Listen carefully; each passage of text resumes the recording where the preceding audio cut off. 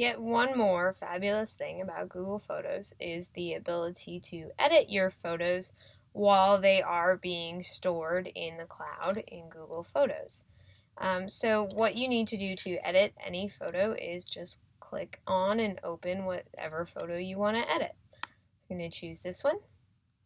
Now up in the top right hand corner you can see a few different things, and one of them is the edit pencil. So click on the edit pencil, and that will allow you to do some of your edits. Now down at the bottom it says edits are visible to anyone you shared the photo with, and that's something important to note. If you change this photo, they're going to see that too because they see the same image file. So one of the first edits that you can do are some color filters. There are a few different types to choose from, and every time you click on a filter, you will see a blue line show up underneath. If you drag the blue circle along that line, it will apply that effect in lower, if you go left, or higher percentages. It always starts at the top, so keep that in mind if you like or don't like a feel. There are some black and white, some color, lots to choose from, so you can see that. The auto enhancement one shows up with a little star, so you can see what it does if it usually enhances things for you automatically. So I'm going to keep this one and turn it down a little bit so we can see the orange a little. There we go. Alright, now another thing that you can do is you can adjust how light or vibrant the colors are. I'm going to choose one with color now just so we can see it. And so if you want to change the lightness, you can move that up and down. Usually it starts in the middle.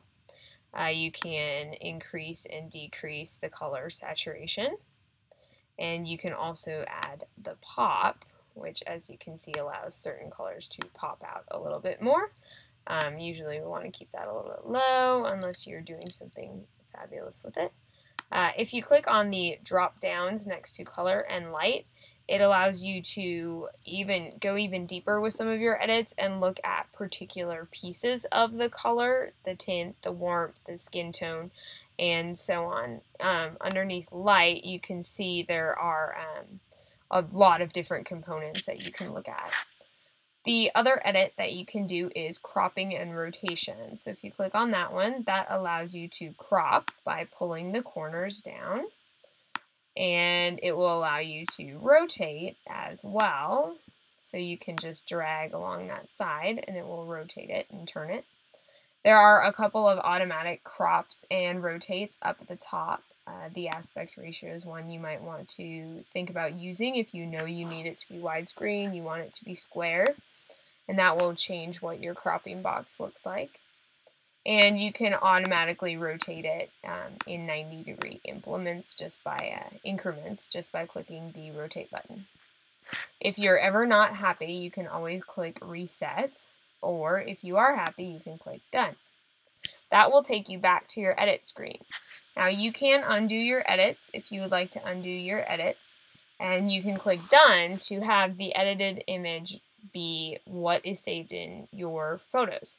Keep in mind that this is what everyone's going to see, not the other image.